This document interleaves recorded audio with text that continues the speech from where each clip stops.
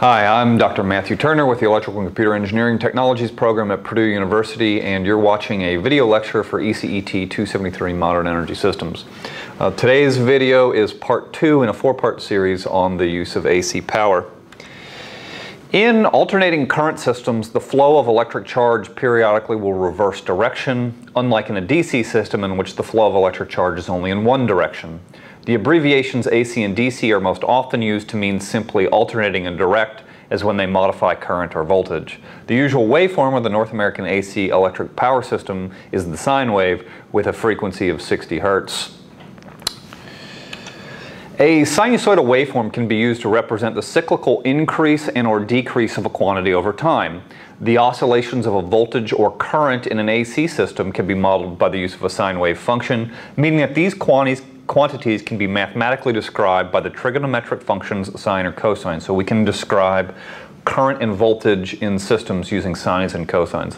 Although either function will work equally well, it's become kind of convention in the power industry to utilize the cosine form.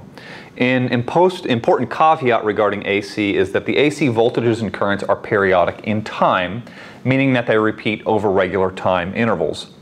However, by definition, trigonometric functions, sine and cosine and tangent, they have to have inputs that are angles, either in degrees or in radians. Therefore, in AC system, time will appear not in the accustomed units of seconds or minutes, but instead in terms of the angle of one of these sine or cosine functions. And we'll spend a lot of time going over that in this lecture series. In mathematics, the trigonometric functions sine, cosine, and tangent are functions of an angle that relate the angles of a triangle to the length of its sides, right?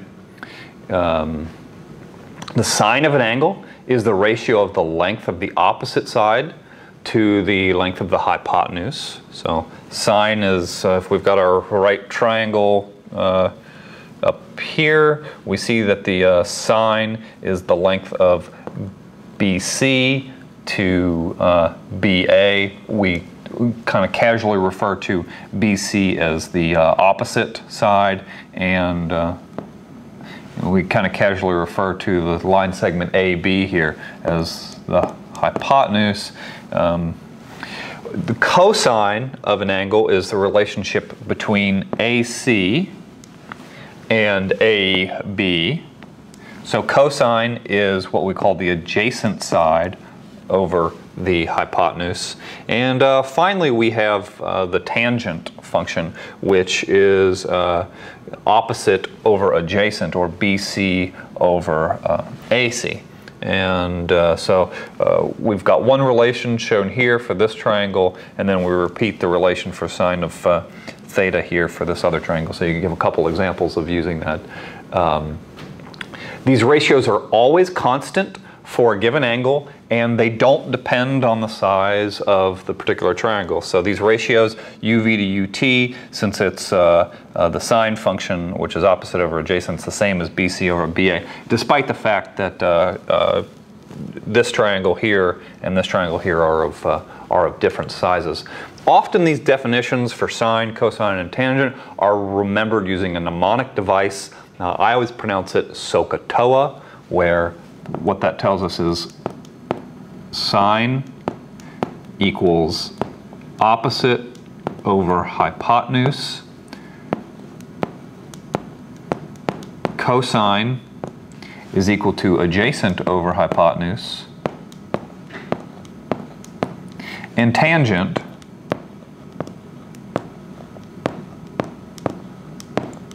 is equal to opposite over adjacent. So then you get SOHCAHTOA, S-O-H-C-A-H-T-O-A.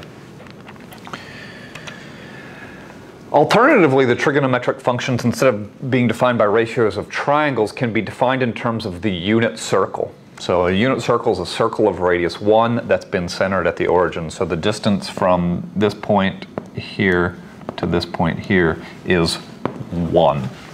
Right? And this is the point 0, 0, the origin of the xy plane. The utility of defining sine, cosine, tangent in terms of the unit circle is that it permits the definition of trig functions for all positive and negative inputs, not just for angles between 0 and pi over 2 radians. So if we use the triangle, we're limited to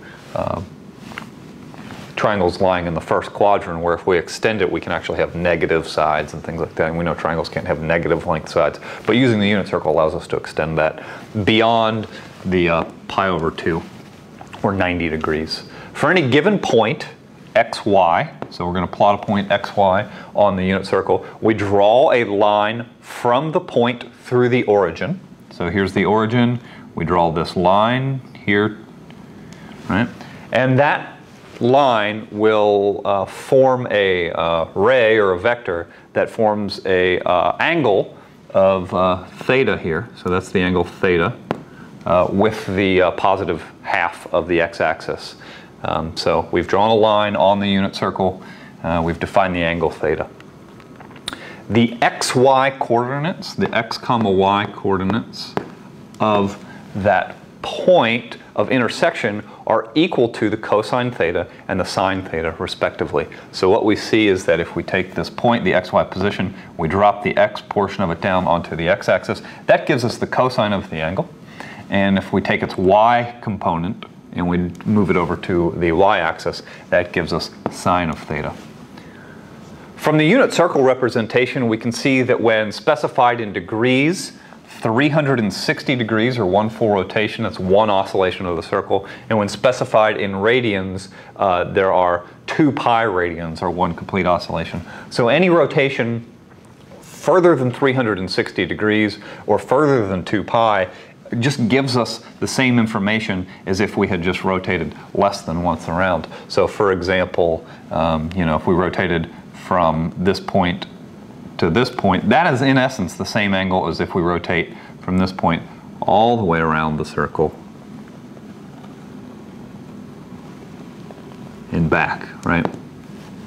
The angle that makes with the positive x-axis is the same, no matter how many whole integer rotations you do. That's what we mean by cyclical, right? Every 360 degrees of rotation, every 2 pi radians of rotation, we just repeat the same functions over and over. So the plot of the sine and the cosine are then developed simply by rotating counterclockwise around the unit circle. So we take that vector that we just drew, it's being shown here in this green. We have a unit circle here with radius 1 in green, and it's placed down here in the bottom right? In the middle of the circle, this little like a yellow disc, is represented the angle theta that this ray is rotating through. This angle refers to the amount of counterclockwise rotation around the circle, starting from the right and rotating around the x-axis as illustrated here. An exact copy of this little angle is shown at the top right. So we have this exact copy of this little angle as a visual illustration of the definition of theta. So theta, we see it's getting larger and larger up to 90 degrees. Now it's going to 180. Now it's going to 270. It's rotating back to 360. And we just see it keeps rotating around. And we could refer to that rotation as up to 540, or we could just refer to it in terms of one rotation. Gives you the same information. At this angle and starting at the origin, a green line, so we've got this green line radiating out here. The green line is traced outwards radially. This line intersects the unit circle at a single point as it rotates, which is the green point spinning around at a constant rate. So you see this green point here spinning around at a constant rate as the angle theta changes, also at a constant rate. So what we're saying is that the rate of rotation is constant, so the rate that the angle is changing is constant, and the rate that this dot rotates around the unit circle is constant. The vertical position of this point is projected straight along a faint red line here. So the vertical position, meaning the y position, right, is projected along this faint red line that you're seeing move up and down onto the graph of the left side of the circle. And this results in this red point being traced out, right? The y coordinate of this red point, the same as the y coordinate of the green point, is the value of the sine function evaluated at the angle theta. That is, the y coordinate of the green point equals the sine theta. As the angle theta changes, the red point moves up and down, tracing out this red graph. This is the graph for the sine function. The vertical lines seen passing to the left are marking every quadrant along the circle that is at every angle of 90 degrees or pi over 2 radians. Notice, however, that the sine curve goes from 1 to 0 to -1, then back to 0 at exactly these lines. This is reflecting the fact that sine of 0 degrees is 0, or sine of 0 radians is 0, that sine of pi over 2, or sine of 90 degrees, is equal to 1, sine of pi radians, or sine of 180 degrees, is 0, and sine of 3 pi over 2, or sine of 270 degrees, is equal to -1. A similar process is done here with the x-coordinate of the green point. So we've got the x-coordinate, that's the horizontal coordinate of the green point. However, since the x-coordinate is tilted from the usual convention to plot a graph, a unit operation was performed in order to repeat this process again in the same orientation instead of vertically. This is presented by a bend seen kind of here on this top right. So we got this bend to do a unit conversion from vertical to horizontal. Again, the green point is projected upwards along this faint blue line, and this bent projection ends up in the top graph's rightmost edge at the blue point that you're seeing move up and down here.